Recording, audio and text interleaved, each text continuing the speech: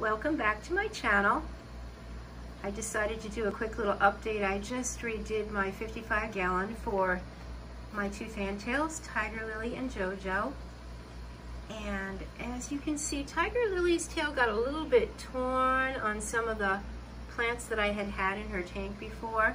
So I took everything out and I just added these artificial flowers. I've got my river rocks, and then over here I have an artificial anubias, which I really like. The leaves are a little bit softer.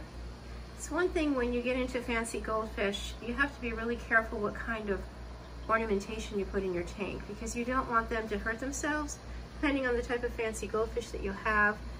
And I was tired of seeing Tiger Lily's tail getting torn from the leaves, especially as I notice as artificial plants, the plastic just gets harder and harder as time goes on. So, and I try to clean them. I try to take them out of the tank and rinse them off. Sometimes the algae will make them sharper, almost like razor sharp.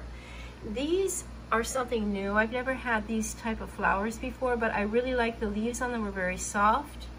Almost, they're like a silk flower for aquariums. And I just like that better. I don't like my fish getting her tail torn. She's a big girl. She's about 2.5 now, but she is, I measured her actually today as best I could.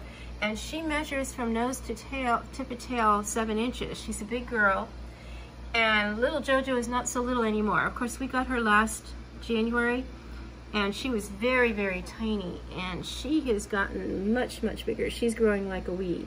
So, anyway, I decided to redo my tank. I wanted lots of open space for them to swim, as you can see.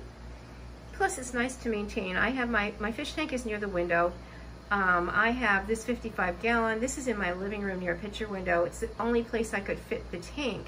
And then on the other side, I actually have a 20-gallon with some corridors in there for the time being. So I get a lot of sunlight, which they seem to like, and it seems to really improve their color. But of course, I have a lot of algae, so I normally will clean my tank out once a week. You know, take and get rid of the algae. Don't always clean the plants. I don't do everything all at the same time. But anyway, I'm going to include now a little bit of footage of them swimming around. Hopefully I can get some nice close-ups.